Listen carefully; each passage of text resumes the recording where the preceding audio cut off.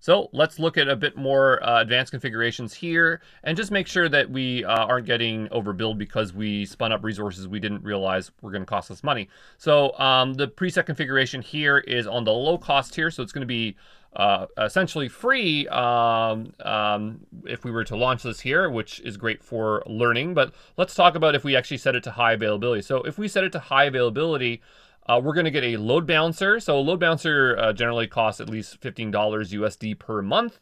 By having it low cost, we're saving that money there. And when we set it to high availability, it's going to set it in an auto scaling group, okay? Between 1 to 4 instances. With low cost, it will only run a single server. You can see that it's set to a T2 micro, which is the free tier, and we could adjust that there if we want. And then we have updates. So the deployment method right now is all at once. And so if we were to deploy our application again, so let's say it's already been uploaded and we deploy it again using all at once, we're going to have downtime because it's going to take that server offline and then put a new server up with the code in order to deploy that code. And so we can actually use blue-green deployment to mitigate that. And I'm just going to pop in here to show you. So all at once means that it's going to shut down and start up a new server in place.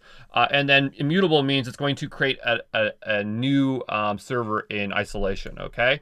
So just be aware of those options there, but there's that. And we can also create our database and attach it here as well. Sometimes that is a great idea because if you create an RDS database, so here I could select like MySQL or Postgres, right?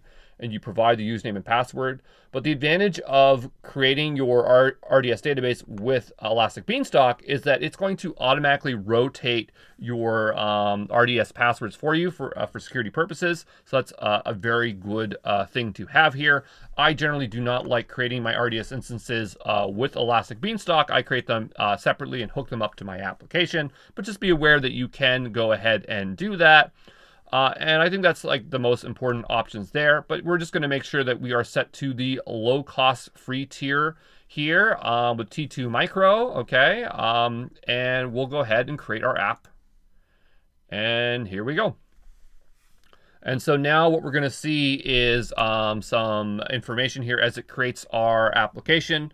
And this does take a few minutes here. Anytime you launch an EC2, because it has to launch an EC2 instance, but it always takes about 3 to 5 minutes to spin up a fresh instance.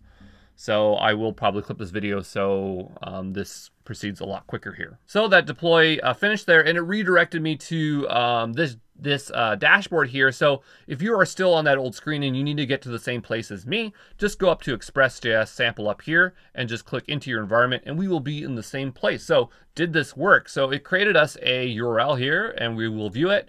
And there you go. Our application is running on Elastic Beanstalk. All right. Now, if you're looking up here and saying, well, what if I wanted to get my custom domain here? That's where Route 53 would come into play.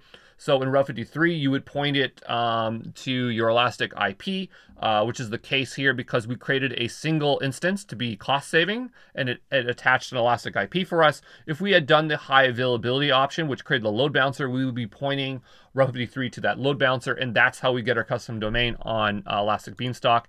And let's just quickly look at what it was doing as it was creating here. So if we go to events, we're going to get all the same information as we were in that prior, that black terminal screen where it was showing us progress. It's the exact same information here.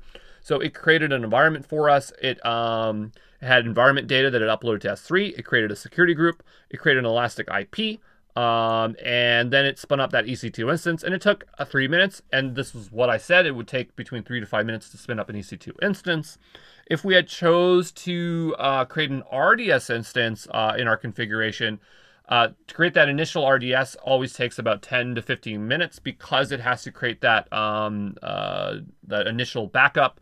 But then from then on, if we did other deploys, it would only take the 3 to 5 minutes. Okay, so there you go. That's all we need to really know for Elastic Beanstalk for the Solution Architect Associate.